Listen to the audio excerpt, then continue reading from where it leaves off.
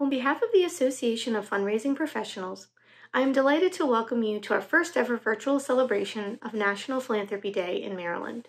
What a year 2020 has been for all of us, personally and professionally.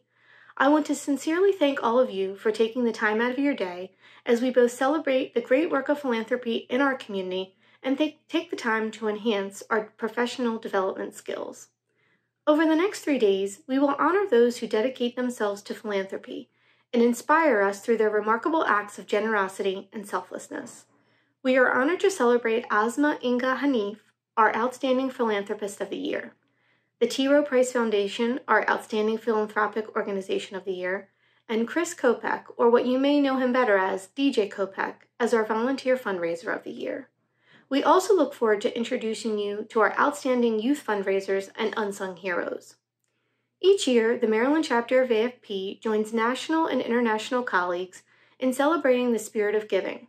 With a network of 243 chapters and over 33,000 members worldwide, we are able to support and foster philanthropy through our unified efforts. With more than 300 members in our Maryland chapter, we are privileged to be a part of this community of philanthropy and are committed to ethical fundraising practices, leading initiatives that foster diversity, equity, and inclusion in fundraising, along with being on the forefront of best practices for the philanthropic profession.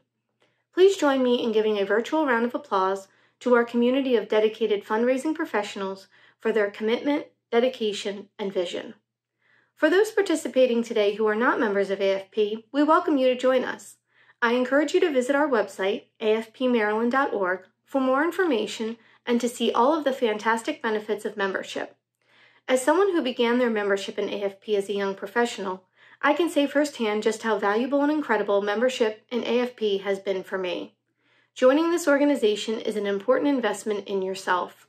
We understand that this has been a difficult time for many in our profession. Our chapter is pleased to offer membership scholarships, along with discounted rates for young professionals or organizations investing in multiple memberships. This event would not be possible without the dedicated group of individuals working behind the scenes to bring you this celebration today. I want to first thank our fearless leaders, Tara Turner and Elise Krikow. Tara is the Assistant Vice President of Institutional Advancement at Coppin State University, and Elise is the Senior Vice President of Development at the Maryland Food Bank. These two incredible women are this year's event co-chairs for National Philanthropy Day and two of the most extraordinary people I've had the pleasure of working with.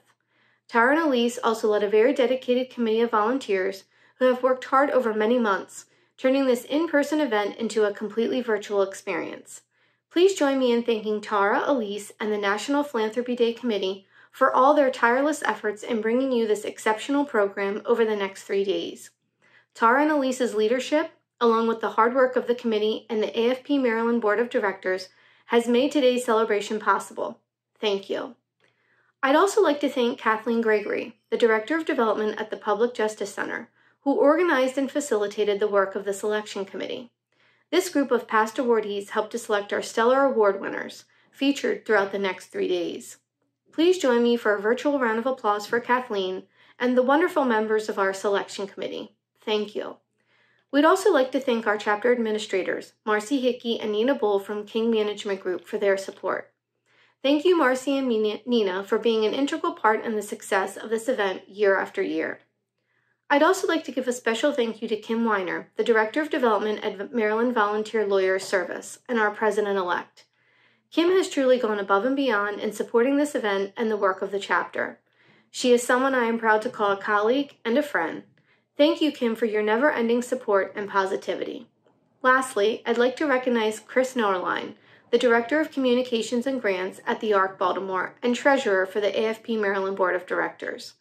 Chris stepped in to serve as our tech lead and created many of the videos you will see during our next 3 days. Chris, thank you for helping guide us as we navigated this virtual landscape. We are very excited about the programming that our attendees will get to experience over the next 3 days. Thank you to Orlisha Fox, Jennifer McGinley, and Andrea Martin for leading our first session, Exploitation versus Empowerment in Storytelling. On Wednesday, we're pleased to have Margot Cook, May Kimmel, Sarah Tedesco, Beverly White Seals, and moderator Chris Sharar for an important panel discussion about the current philanthropic landscape and what we can do in our work to ensure organizational viability in the coming years. Our final session will feature Terry Hartwell Easter and focus on the first step in building your diversity, equity, and inclusion framework. Please join me in thanking our presenters and moderators for their time and what I know will be important and critical learning experiences for all of you. Before I end my time with you today, I want to reaffirm our chapter's commitment to diversity, equity, and inclusion by reading for you our chapter's DEI policy statement.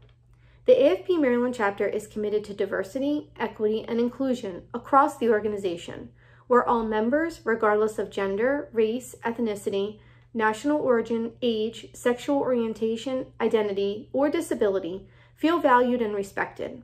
We embrace diverse life experiences and are committed to modeling diversity and inclusion, ensuring that all voices across the membership are heard. I encourage you to visit our website to learn more about our commitment to diversity, equity, and inclusion, and how you can join us in the continued conversation to these commitments. Again, thank you all for joining us, and I look forward to meeting you virtually over the next few days.